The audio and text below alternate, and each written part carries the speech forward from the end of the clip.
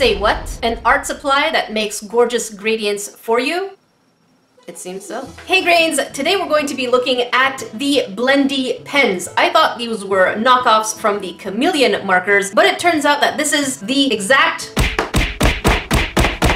same company. So I'm really curious to see because Chameleon markers are about $100 for a set. But this here is about $20 and it boasts 276 color combinations. I am really curious to know if the salt is just gonna come out and play. If you're not sure what Blendy pens or Chameleon concept is, the idea is that they give you the opportunity to put two colors tip to tip. And you can create gorgeous gradients. I'll link Jazza's video of a full review of the $100 kit in description box below, so make sure you check it out after you watch this video. So we're going to be looking at the cheaper version. I tried to find more information on their website whether or not this is alcohol ink, because that's usually what professional people use. I'm doing this because I use them and I'm not professional. But it turns out that this is not alcohol ink. In fact, as you can see on the description here, it is watercolor ink that is washable. All right, enough delaying. Let's see what we get inside.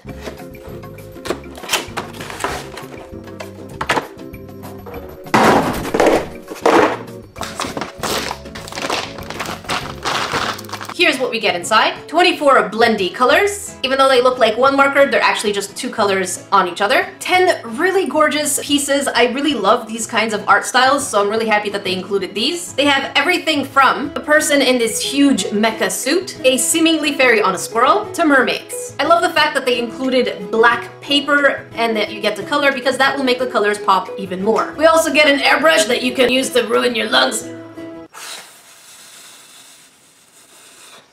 We also get some stencils. I'm not a huge fan of stencils, but we're gonna test them out. As well as a really cool doodle type portfolio. I love this portfolio so much. So far, my hopes are up here, but y'all know the salt could show up anytime. Before we get on to the Blendy part of the pen, I don't know what this is, but it's a thing now. And before some of you say, Jackie, your hands are all dirty. No, your hands are dirty. If you remember last video, I did a squishy make-unmakeover, and I did say that these paints stay on my hand for like 3 days, so we're the next day. It has 2 more days before it goes away, and I did shower, I did try to scrub them off, but I didn't want to rip off my skin! Salt wants to play. Salt, stay down. Alright, so before we begin, I want to swatch these colors and see what they actually are, because one of the flaws that I can see already is that none of the pens have any color names. We can see that there's a bit of a swatch up here, but how close is the actual top to the color on the inside? I'm very curious. Why you make me wave things at you? What did you do? Confess to the salt people. We are all grains and we will all not judge you because we love you. So let's go ahead and swatch these, because they're just no names, no numbers, which makes it even difficult to swatch because I just won't know which one is which. So let me label them. A little longer than a few minutes later. So now that I've put numbers on the colors, which is so counterproductive, I'm pretty sure they could have put some color names on there. And I also made a chart. Forgive my lines. I know they're not that straight, but don't worry about it. They're just lines. I think it's time for us to color swatch and see whether or not the tips of the actual markers are similar to the colors that are inside. So here we go with number 1, which according to the top should be a very deep purple. And it is. Ooh, that is really deep purple. It is a very rich, deep purple. Is it similar to the cap? It's darker. Another thing to note is that even though together it seems like the ultimate huge pen, taking it out makes it so that you have a really tiny pen or marker in your hands. So you gotta kind of maneuver around it. Let's see number 2. It's supposed to be a very light kind of lilac-y color, and it seems pretty close. All right, I'm going to swatch each and every one of them, and we're going to take a look at whether or not they are similar, darker, lighter.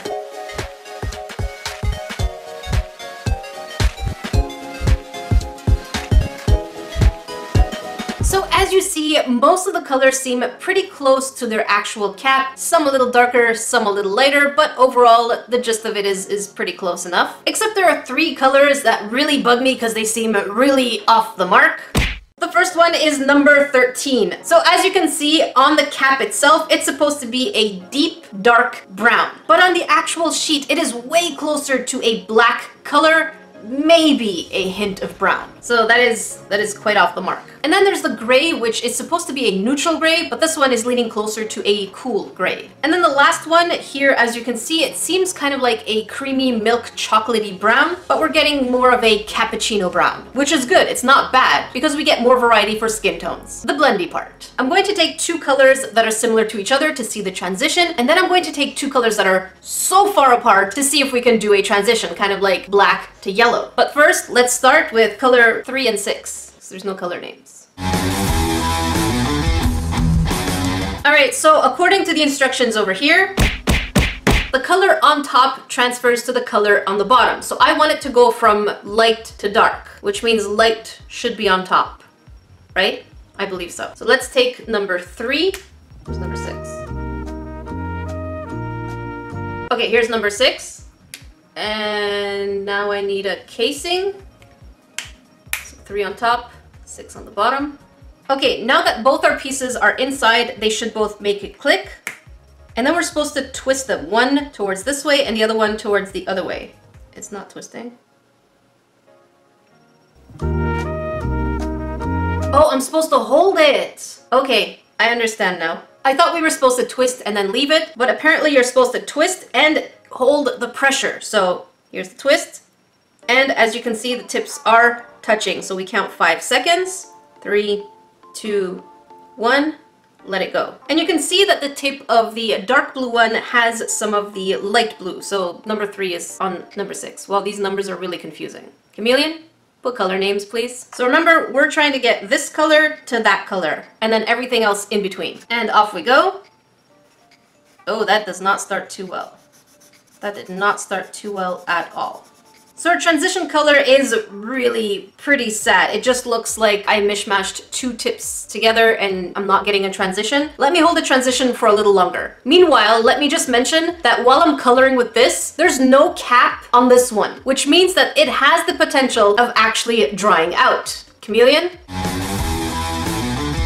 I probably would have rather that each marker had its own cap and then the marker fusions be separate. Otherwise, if I'm spending, let's say, 5 minutes, this is getting dry for 5 minutes. All right, I'm going to leave the thing for longer because it says the longer you keep it, the more intense it is. So I'm going to keep it for about 10 seconds. All right, so this one is 5 seconds. Don't judge my handwriting. I want to see yours first. All right, and here we go after I actually made it for longer. So 15 seconds. Let's see the difference that we get now. And that's already much better, but not as intense as they claimed it would be. And let's do 30 seconds just for lulz. So in theory, this should be a much smoother type gradient. And it's already starting much better. It feels like maybe the 5 second is just not good enough. Maybe a marketing scheme, but between 15 and 30 seconds, that's where the magic happens. Because the base of this marker is water as opposed to alcohol markers, it's definite that you're going to be getting streaks. Normally with alcohol markers, you can go on top of it a second time to remove the streaks, but because we're doing gradients over here, it's going to be close to impossible getting the exact gradient at the exact same time. So the streaks are almost inevitable. You can even see it on their commercial. Let's take a look. Yellow and green, make a nature scene. Mix yellow and orange and then add red. Make a monster with a flaming head. Alright, so let's pause the scene where there's the monster with the flaming head. You can see that there are streaks. So it's something that you're just going to have to be okay with, or, you know, you would have to invest into the more expensive markers. But don't do that just yet. Now I'm curious to see if there was any contamination on the lighter color that was on top, and the answer is no, it's fine. So as I mentioned, now I want to do a more dramatic color shift, which is going to be with a yellow, which is going to number 17, and black. Let's see that kind of transition and how much of the contamination of the cross colors is gonna happen. Why did I distract myself?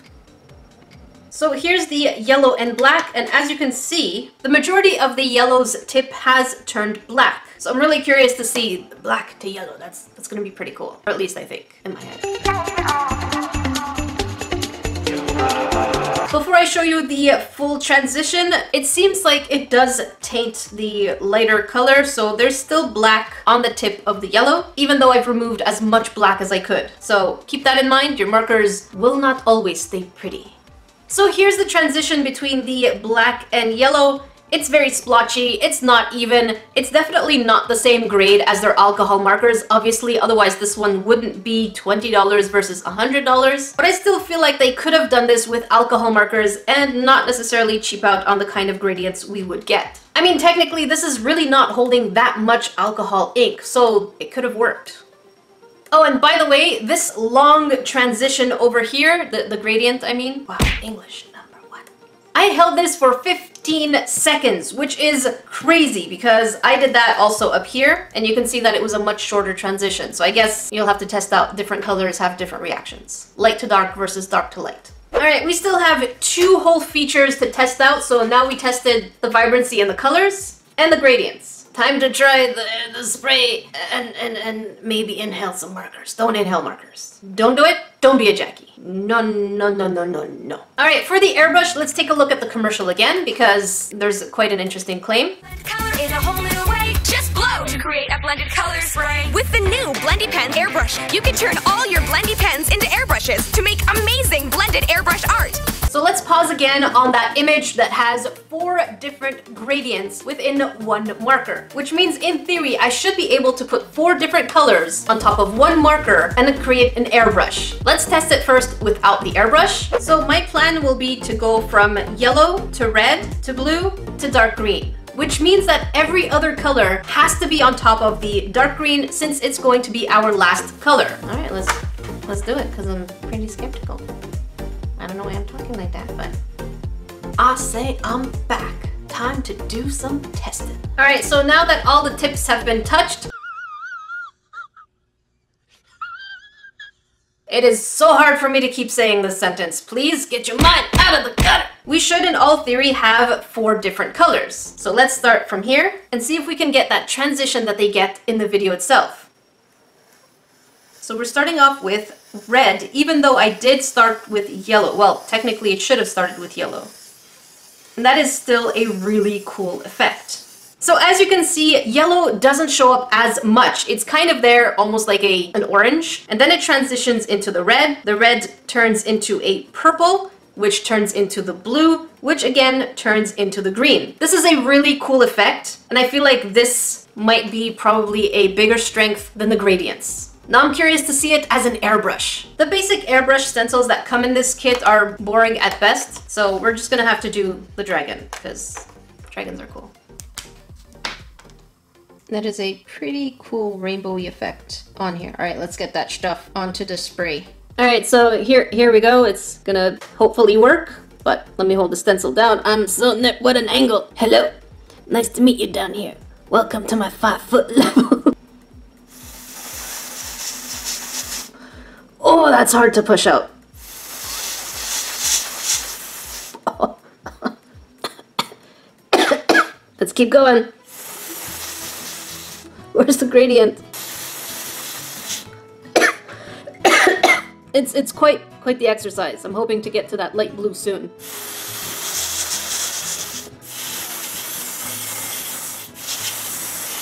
Oh, that was quite the endeavor. I think I need an Advil. Alright, time for the reveal, and it is pretty cool. However, I did get a similar effect with the Crayola airbrush. So if you're looking for a really cool airbrush effect, you can get it with any other thing, kind of like the Crayola one as well. So it doesn't make it any special, especially that I did put 3 colors in there, but all 3 colors did not show up. I feel like it went from red to light blue, and it didn't show the actual dark blue. With an airbrush that you can put multiple markers into, I feel like you have more control over what colors can dominate which areas. Here, you're left pretty much at their own mercy. Please make the yellow appear. The answer is no.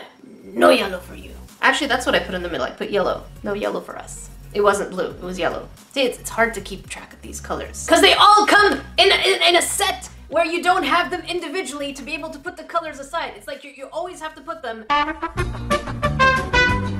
don't know. I would like my markers to be separate, please. Now now for the final test, let's color in this image. It is by far my favorite. Did I scan it to keep a copy for myself for later use? You bet your butt I did. So,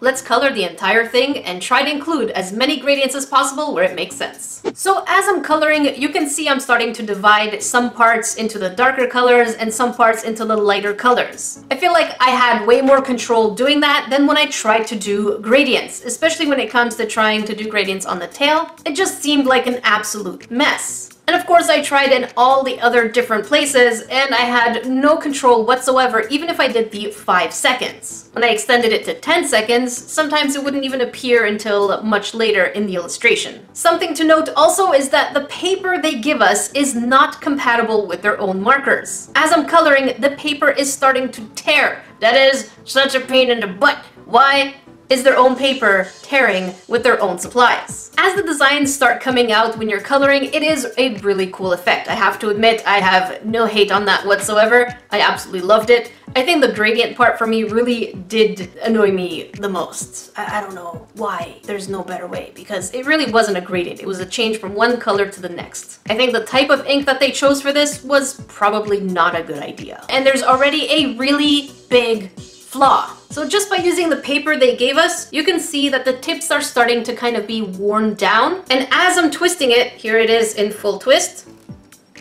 As you get closer, you'll see that there's starting to be a gap between the two markers. So at this point, they're not touching anymore. The space is there. It's very small, but it's there. And the more we use the markers, the bigger the space is going to get. That's a pretty bad flaw, Chameleon. And so, what is my verdict on the Chameleon's Blendy pens? When it comes to the gradients, I would definitely give it a thumbs down. I feel like the kind of ink that they chose was not the right one. For the airbrush, sure, if you have the lung capacity, it's fine. The colors themselves are super brilliant. Super bright. They're really bright, they're very vibrant. I really like them. If I were looking for water-based markers, yeah, I would say yeah. And how about the illustrations that come in this box? They are absolutely gorgeous. I would love to scan all of these, print them on the proper kind of paper, and use them with alcohol inks. In addition to that, I feel like Chameleon could do better. Yes, it's $20. Yes, I think personally, I'm conflicted, okay? I'm conflicted. Don't hold it against me. I personally feel like this would definitely be worth it for a kid, but I also feel like Chameleon can make an entry level for people who are beginners. Having an alcohol-based Blendy pen with a small cartridge is something they can do, especially that they actually have all of these materials readily available. Also, please put color numbers. That was so tedious for me to have to do it for you guys. So overall, because I'm conflicted, I feel like I would lean more towards the yes, but just a little bit. So with that said, this kit gets a 6.5 on 10 dorks. I love the illustrations, I love the portfolio, this box over here. Colors are great, but the blending is gimmicky at best. Let me know what you grains think. Have you ever tried them or not? And make sure that you do check out Jazza's $100 Chameleon markers, the one for adults. I don't like labeling these things because I feel like any kind of art and craft supply should be good for all ages. So Jazza's video is in the description box below. Hey you, are you human? Then you must be hairy. Hello Harry, I'm Jackie. Being of Egyptian origins, we're pretty hairy people. Why did I just admit that on camera? I know exactly what. Today's sponsor is Dollar Shave Club. Now before you think, But Jackie, the shaving things are just for men. the answer is no. The good thing about Dollar Shave Club is that it's not just for shaving products. Many of you know that I've been complaining about my hair for the longest time ever. But what I discovered is that shampoo alone is not enough for hair that's like mine, which is pretty thin. What I mean is oily. So when I discovered that Dollar Shave Club actually has a hair and scalp shampoo, I knew that this was the right product for me. And to be honest, since I started using a hair and scalp shampoo, I've been feeling a lot less self-conscious about how flat my hair gets and oily by the end of the day. If you have luscious hair and you don't care about lusciousness of the hair, Dollar Shave Club also has oral care products, skin products, and yes, butt wipes for all those crap kits that we review.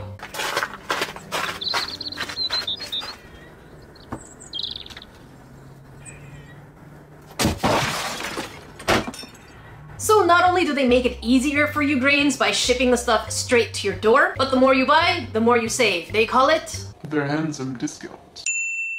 And right now they have an amazing deal. You can either get their shower or shave or oral starter set for only $5. After that, their restock box ships with regular sized items at the regular price. Feel free to get this exclusive deal and check it out. I'll leave the link in description box below, dollarshaveclub.com/NerdECrafter. So thank you so much, Dollar Shave Club, for sponsoring the video.